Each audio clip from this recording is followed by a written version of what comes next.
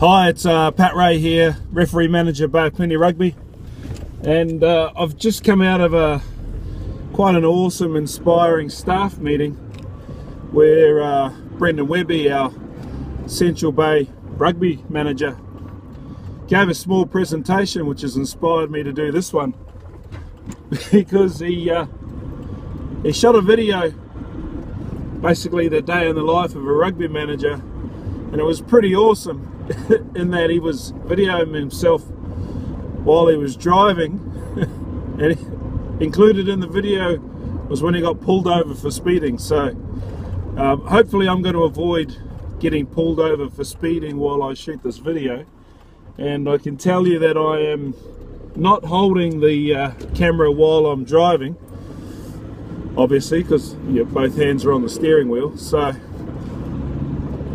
today I'm going to talk about something that comes up pretty much every single time I've given a pre-match talk this year whilst refereeing rugby, and the question gets posed to me at the pre-match, and it doesn't matter whether or not I'm refereeing an under-12s game or a premier game, everybody asks this exact same question. So I thought it'd be a great idea to shoot a little video so that I can explain exactly the answer to the question.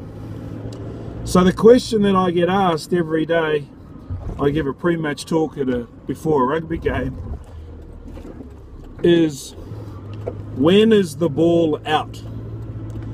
And I'm talking about, when is the ball out of a ruck or a maul? It's usually the halfback, but it's not always limited to the halfback asking the question. Sometimes the front rowers ask it, but they always ask the exact same question. And so here is my response. So the ball is out when it is out. It's not when the person who's picking the ball up puts his hands on the ball, and it's not out when it's sitting at the base of a ruck under bodies or under a foot.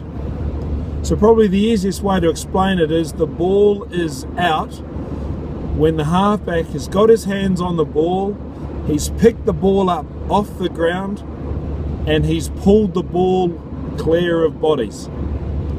So it's not out when he puts his hands on it, and it's not out when he goes to pass the ball. It is only out when it is cleared completely from the bodies or the legs or whatever part of the body is covering it within the ruck or the maul. So there you have it. It's out when it's out. It's not out when he's got hands on, and it's not out when he's looking to pass. I can't make it any simpler than that. It is out when it is out. You guys take care, and I'll talk to you next time. Bye for now.